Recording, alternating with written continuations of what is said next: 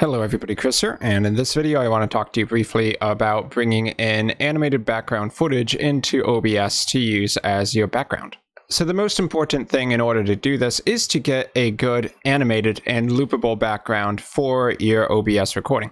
So you can grab a good stock clip off of sites like video.pexels, which should have a license allowing you to actually use it for videos and recordings. So for instance, I've grabbed this one here that has a really cool wavy pattern in the background. And I believe that if you added this to your background, it's subtle enough that you can use it. Also, by the time it gets to the end, the beginning is going to look just like the ending, so it is a loopable file for the most part. And if we go towards the end, it basically looks the same at the beginning, so this is going to be a good candidate for a loopable file. So when you have a source picked out, you're really going to have two ways of adding it into your scene. So under sources, you can right-click, go to add, and then choose a media source in order to select it. So I'm going to rename this a background video 1, and then we need to locate the file on the computer. So we can see that it's on the desktop right now. So I'm going to hit browse, going to desktop, and then clicking on the video that we want to use in the background. So we open that up and there'll be a few options here. We have this selected and we can hit OK to make sure that it actually pops into the scene viewer. Now we can see that when we loaded it in, it looks way too large for this screen. We can see with the stripes on the right side and the bottom that it's actually going over the edges. And we can shrink it down by selecting the video source and clicking on this red square on the corner and bringing it inwards. And we can also see another problem there, that the video just kind of disappeared on us.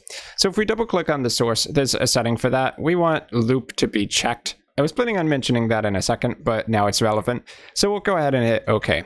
And now it's going to loop through those 30 seconds indefinitely as long as the source is opened. But let's continue by left click, holding and dragging this source over to the top left again. So it's closer to being full screen properly, but not quite there yet. So I'm going to left click on the square in the corner and drag it over there. Now I'm left clicking and holding and dragging it to snap in the top left again. We can take the bottom right hand corner now, left click, hold, and drag it to snap into the bottom right hand corner. So now the background video clip is properly centered on our screen. Let's double click and check the settings. So I'm also going to check use hardware decoding when available. It's possible that the playback performance will be better if you're using your hardware rather than the software decoding. For close file when inactive, what this basically means is that when the source isn't showing on screen, OBS isn't going to have it open, and you're able to change it in the background to a different file. Otherwise, while you're streaming and recording, you wouldn't be able to actually change it. So you may want this checked.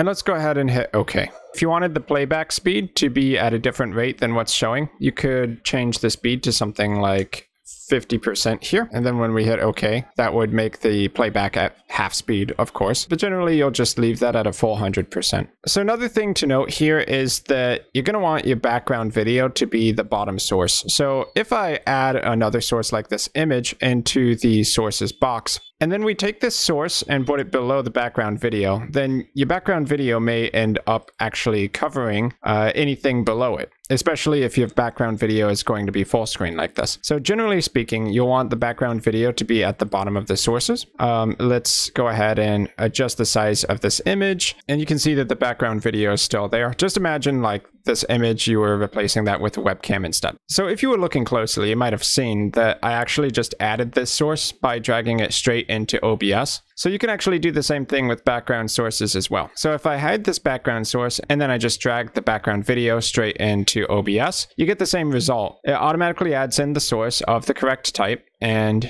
you just need to adjust the size and positioning just like before. So I'm going to expand this to the bottom right hand corner and put it as the background source by lowering its position in the list of sources. So that's basically it for how you can add in a background video to OBS to use as a source while you're streaming or recording videos. Once again, if you're curious about the site I grabbed this particular clip off of, it's video.pexels.com, which is a really great source if you're looking for some stock materials to use in your content. So I've been Chris, thanks for watching, and I will see you guys in my future video content.